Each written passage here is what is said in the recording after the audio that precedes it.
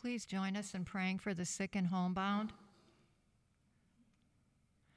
Father of goodness and love, hear our prayers for the sick members of our community and for all who are in need.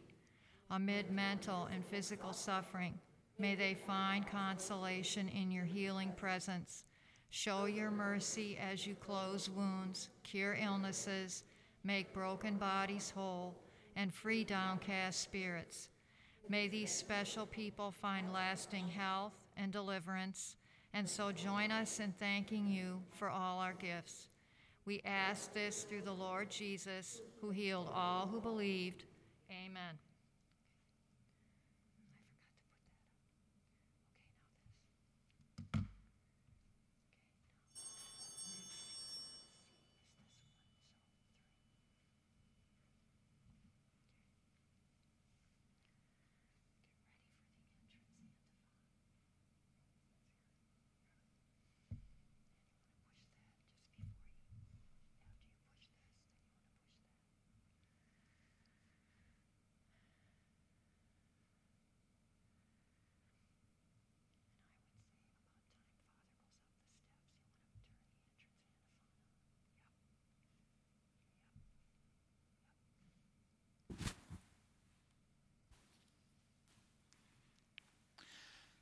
The entrance antiphon. Come, let us worship God and bow low before the God who made us, for he is the Lord our God. In the name of the Father, and of the Son, and of the Holy Spirit, Amen. The Lord be with you. Today we pray especially for this is Patrick and Mary O'Donnell, and this is James Arnold. At the beginning of this Holy Eucharist, let us ask our Almighty Father for his mercy, his forgiveness. I confess to Almighty God and to you, my brothers and sisters, that I have greatly sinned in my thoughts and in my words, in what I have done and what I have failed to do. Through my fault, through my most grievous fault. Therefore I ask the Blessed Mary, ever Virgin, all the angels and saints, and you, my brothers and sisters, to pray for me to the Lord our God. May Almighty God have mercy on us, forgive us our sins, and bring us to everlasting life. Amen. Lord, have mercy. Lord, have mercy. Christ, have mercy. Christ, have mercy. Lord, have mercy. Lord, have mercy. Let us pray. Keep your family safe, O Lord, with unfailing care, that relying solely on the hope of heavenly grace, they may be defended always by your protection. Through our Lord Jesus Christ, your Son, who lives and reigns with you in the unity of the Holy Spirit, one God, forever and ever. Amen. Amen.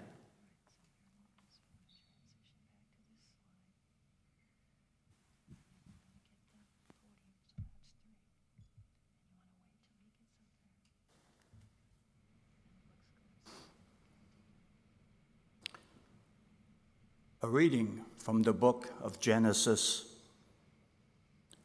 God said, "Let the water teem with the abundance of living creatures, and on the earth let birds fly beneath the dome of the sky." And so it happened. God created the great sea monsters and all kinds of swimming creatures with which the water teems, and all kinds of winged birds. God saw how good it was, and God blessed them, saying, "Be fertile, multiply, and fill the water of the seas, and let the birds multiply on the earth." Evening came and morning followed, the fifth day. God said, "Let the earth bring forth all kinds of living creatures, cattle, creeping things, wild animals of all kinds." And so it happened. God made all kinds of wild animals and all kinds of cattle and all kinds of creeping things in the earth. God saw how good it was. Then God said, "Let us make man in our image, after our likeness. Let them have dominion over the fish of the sea, the birds of the air, and the cattle, and over all the wild animals, and all the creatures that crawl on the ground." God created man in his image. In the divine image he created, male and female he created them. God blessed them, saying, "Be fertile and multiply. Fill the earth and subdue it. Have dominion over the fish of the sea, the birds of the air, and all of the living things that move on the earth." God also said, "See, I give you seed-bearing plants all over the earth, and every tree that's seed-bearing fruit on it to be your food, and to all the animals of the land, all the birds of the air, and all the living creatures that crawl on the ground, I give you all the green plants for food." And so it happened. God looked at everything he made, and he found it very good. Evening came and morning followed, the sixth day. Thus the heavens and the earth and all of their array were completed. Since on the seventh day God was finished with the works that he had been doing, he rested on the seventh day from all the work that he had undertaken. So God blessed the seventh day and made it holy, because on it he rested from all the work he had done in creation. Such is the story of the heavens and earth at their creation. The word of the Lord. Thanks be to God. The responsorial song. O Lord our God, how wonderful your name in all the earth. Lord, O our Lord God, our God, how wonderful name in all the earth. When I behold your heavens, the work of your fingers, the moon and the stars, which you set in place. What is man that you should be mindful of him, or the Son of Man that you should care for him? Lord, O Lord our God, how wonderful your name on all the earth. You have made him little less than angels and crowned him with glory and honor. You have given him rule over the works of your hands, putting all things under his feet. Lord, O Lord our God, how wonderful your name in all the earth. All sheep and oxen, yes, and the beasts of the field, the birds of the air, and the fishes of the sea, and whatever swims in the path of the seas. O Lord our God, how wonderful your name on the earth.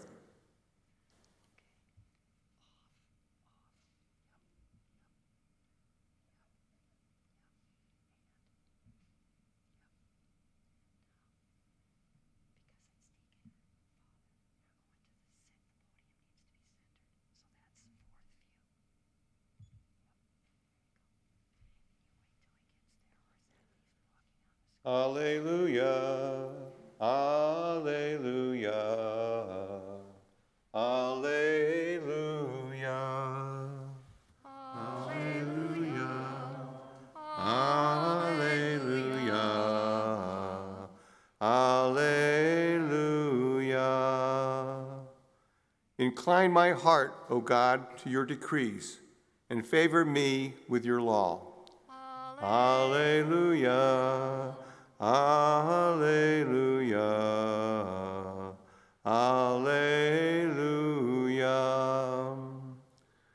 The Lord be with you.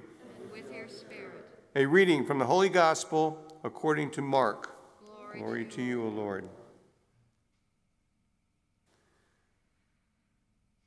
When the Pharisees with some scribes who had come from Jerusalem gathered around Jesus, they observed that some of his disciples ate their meals with unclean, that is, unwashed hands. For the Pharisees, and in fact all Jews, do not eat without carefully washing their hands, keeping the tradition of the elders. And on coming from the marketplace, they do not eat without purifying themselves. And there are many other things that they have traditionally observed, the purification of cups and jugs and kettles and beds. So the Pharisees and the scribes questioned him, "Why do your disciples not follow the tradition of the elders, but instead eat a meal with unclean hands?" He responded, "Well did Isaiah prophesy about you hypocrites, as it is written, 'This people honors me with their lips, but their hearts are far from me. In vain do they worship me, teaching as doctrines human precepts.' You disregard God's commandments, but cling to human tradition," he went on to say. "How well you have set aside the commandment of God in order to uphold your tradition. For Moses said, 'Honor your father and your mother,' and whoever curses father or mother shall die. Yet you say, if someone says to father or mother, 'Any support you might have had from me is korban,' meaning dedicated to God, you allow him to do nothing more for his father or mother. You nullify the word of God in favor of your tradition that you have handed on. And you do many such things." The Gospel of the Lord. Praise to you, Lord Jesus Christ.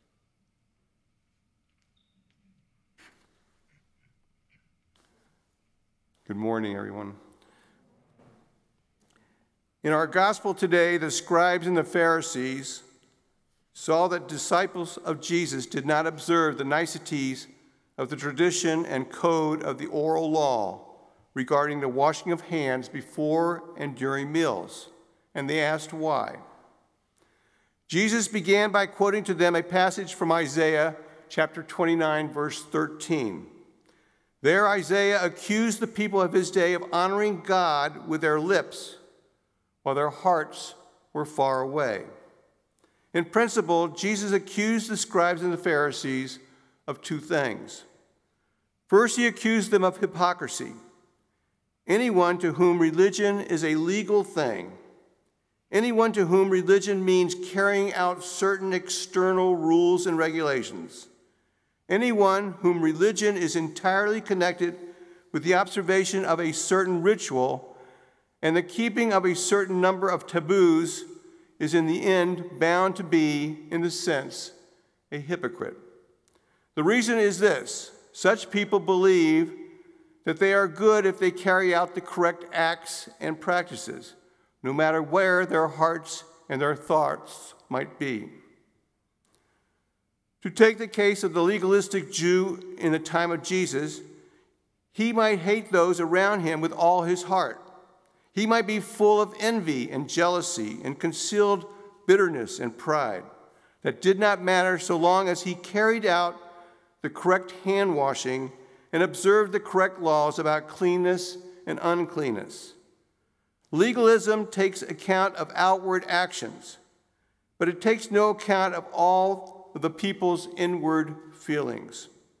They may well be meticulously serving God in outward things and bluntly disobeying God in inward things, and that is hypocrisy. There is no greater religious peril than that of identifying religion with outward observance. There is no more common religious mistake than to identify goodness with certain so-called religious acts. Church-going, Bible reading, careful financial giving, even timetable prayer do not make us good. The fundamental question is, how are our hearts towards God and towards others? And if our hearts, there are enmity and bitterness, grudges and pride, not all the outward religious observances in the world will make us anything other than hypocrites.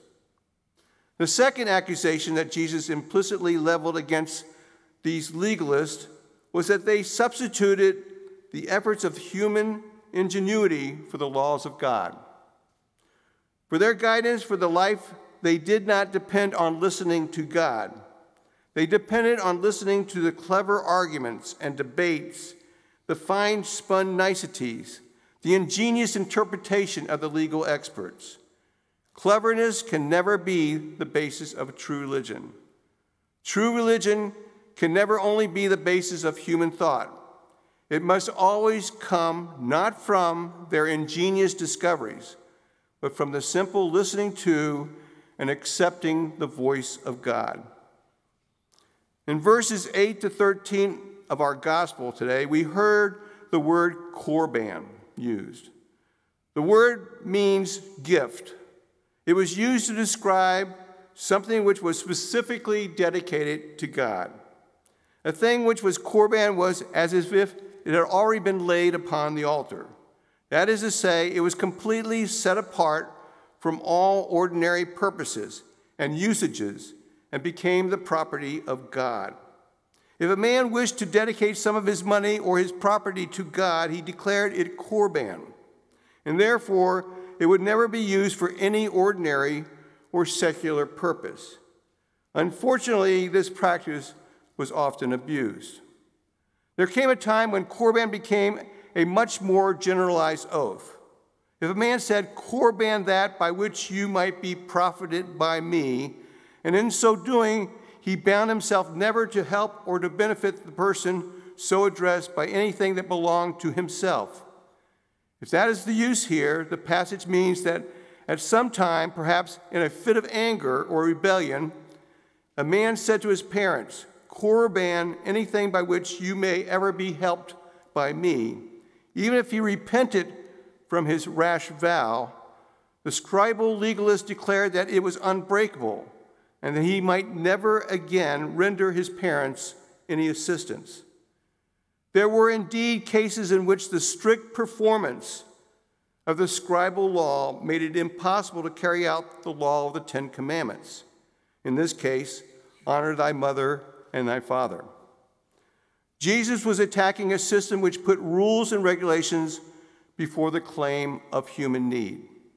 The commandment of God was that the claim of human love should come first. The commandment of the scribes was that the claim of legal rules and regulations should come first. Jesus was quite sure that any regulations which prevented anyone from giving help where help was needed was nothing less than a contradiction of the law of God. We must take care that we never allow rules to paralyze the claims of love. Nothing that prevents one from our helping one another can ever be a rule that was approved by God. Amen.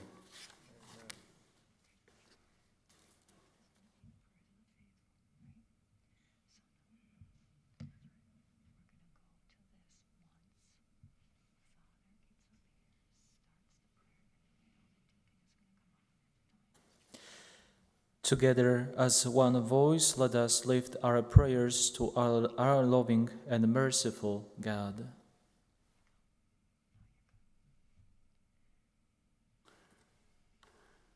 For members of the church throughout the world, may the love of Christ unite our hearts to God in our lives of faith, we pray to the Lord. For our elected officials, may God strengthen them in justice and integrity, we pray to the Lord. For the homebound and the lonely, may the love of Jesus console and comfort them we pray to the Lord. Lord, hear our prayer. For this faith community, may God's declaration of the goodness of creation guide our relationship with the earth and its resources, we pray to the Lord. Lord, hear our prayer. For all the sick in our community, for Father Dominic's mother and father, for all our friends that are sick at home, we pray to the Lord. Lord, hear our prayer. For an end to this pandemic, and for all infected by COVID-19, that God will ease their suffering and return them to health, we pray to the Lord. Lord, hear our prayer. For those who have died, may the Lord welcome them into his kingdom, we pray to the Lord. Lord, hear our prayer. And for all the prayers and intentions that we placed in our prayer book, and for all the prayers and intentions that we hold in the silence of our hearts.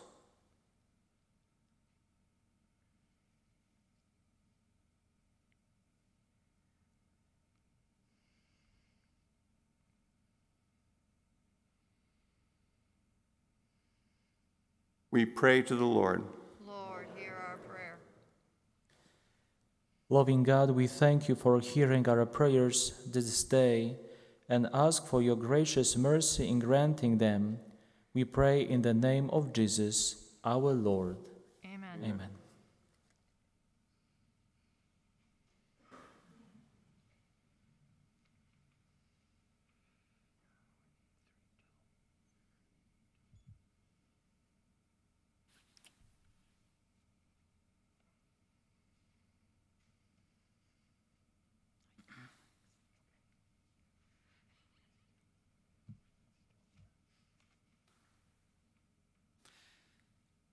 Blessed are you, Lord God of all creation, for through your goodness we have received the bread we offer you, fruit of the earth and work of human hands.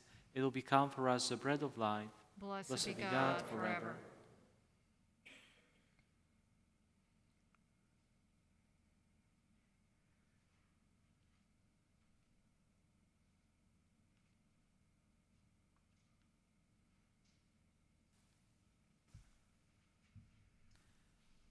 Blessed are you, Lord God of all creation, for through your goodness we have received the wine we offer you, fruit of the vine and the work of human hands.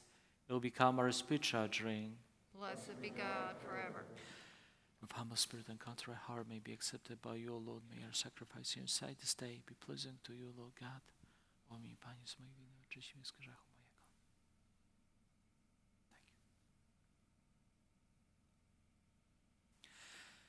Pray, brothers and sisters, that my sacrifice and yours may be acceptable to God the Almighty Father. May the Lord accept the sacrifice at your hands for the praise and the glory of his name, for our good and the good of all his holy church.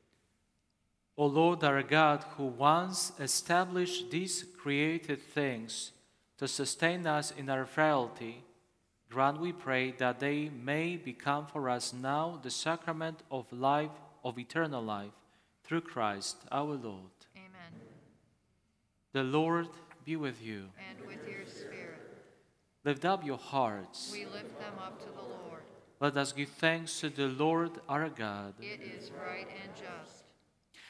It is truly right and just, our duty and our salvation always and everywhere to give you thanks, Lord, Holy Father, Creator of the world and source of all life, for you never forsake the works of your wisdom, but by your providence are even now at work in our midst.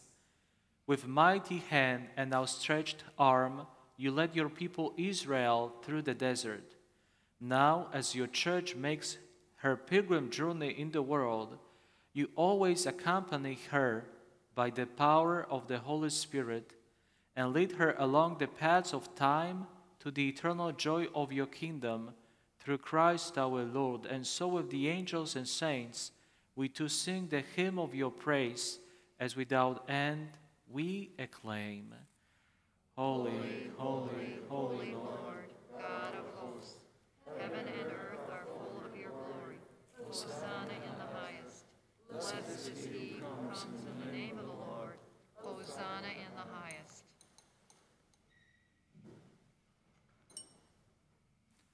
You are indeed holy and to be glorified, O God, who love the human race and who always walk with us on the journey of life.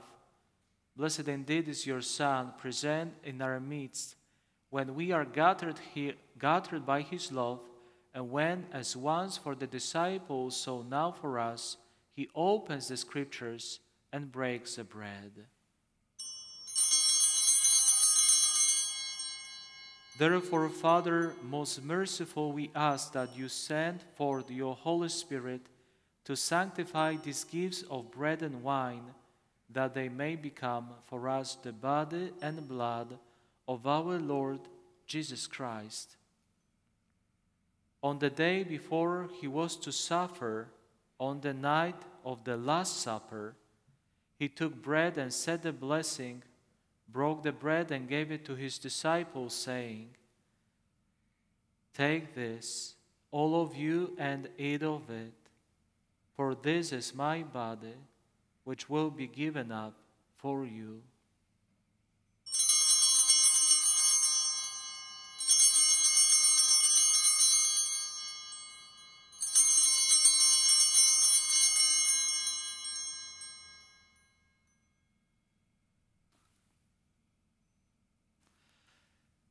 In a similar way, when supper was ended, he took the chalice, gave you thanks, and gave the chalice to his disciples, saying, "Take this, all of you, and drink from it. For this is the chalice of my blood, the blood of the new and eternal covenant, which will be poured out for you and for many for the forgiveness of sins. Do this in memory of me."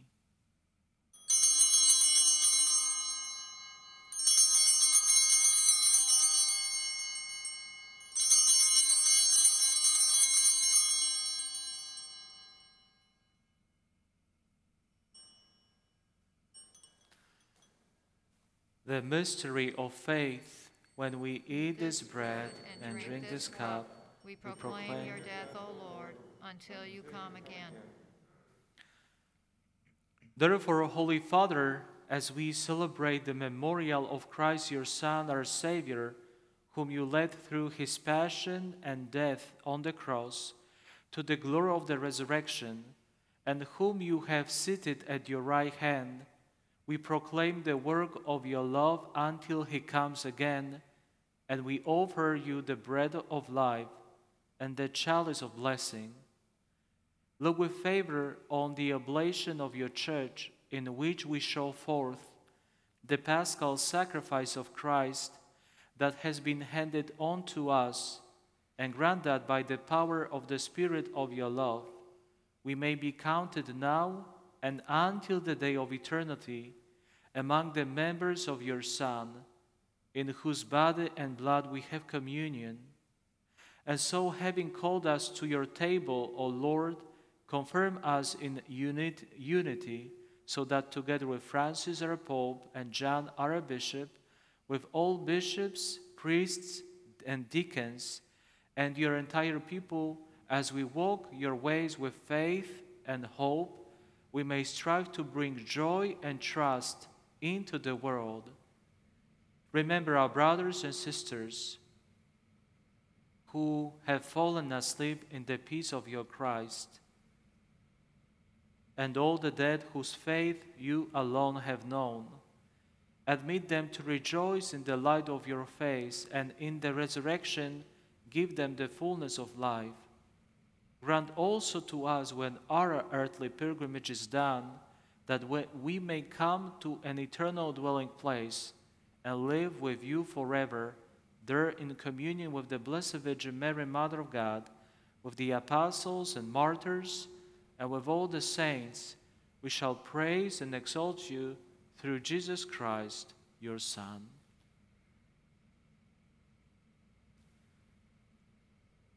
Through him, and with him, and in him, O God, Almighty Father, in the unity of the Holy Spirit, all glory and honor is yours, forever and ever. Amen. Amen.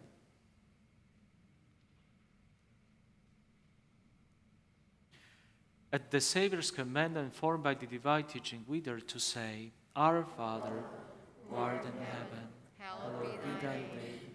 Thy kingdom come, thy will be done, on earth as it is in heaven.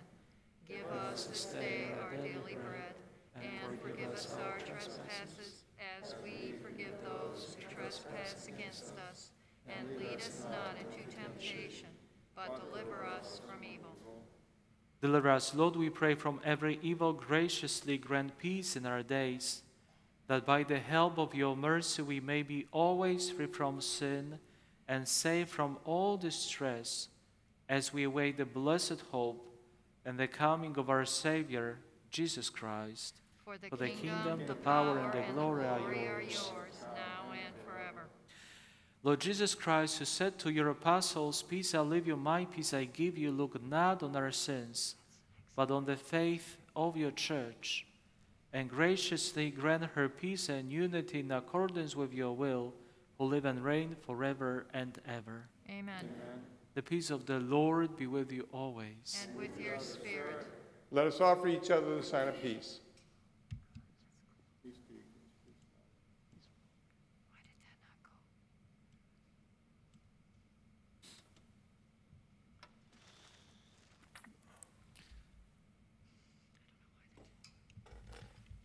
Lamb of God, you take away the sins of the world, have mercy on us. Lamb of God, you take away the sins of the world, have mercy on us. Lamb of God, you take away the sins of the world, grant us peace. Jesus Christ, return life to us who receive it. By the receiving of your body and blood of Jesus Christ, and from the judgment and condemnation of others.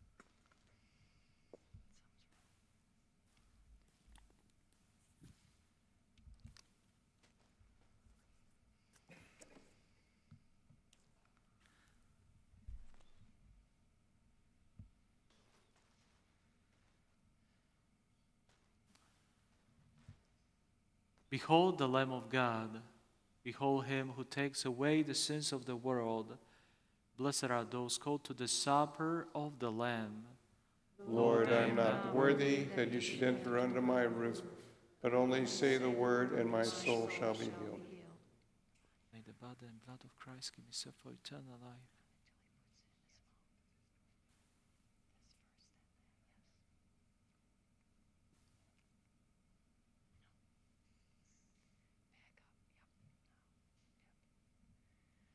Communion antiphon. Blessed are those who mourn, for they shall be consoled. Blessed are those who hunger and thirst for righteousness, for they shall have their fill.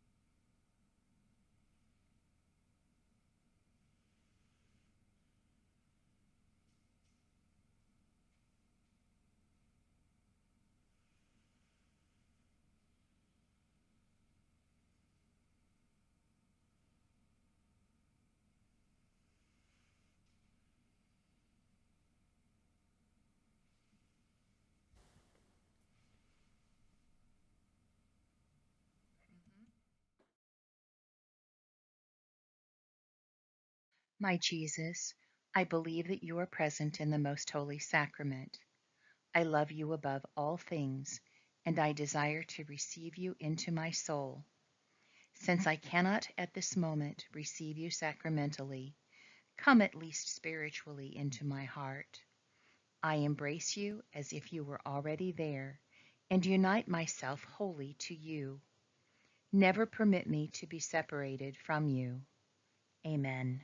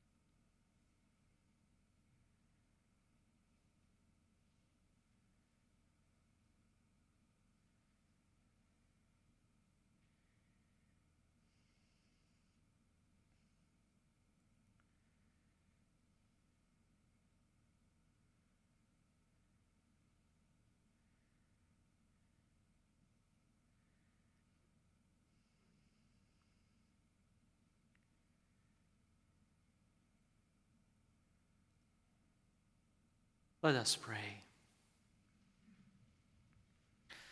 O God, who have willed that we be partakers in the one bread and the one chalice, grant us, we pray, so to live that made one in Christ, we may joyfully bear fruit for the salvation of the world, through Christ our Lord. Amen.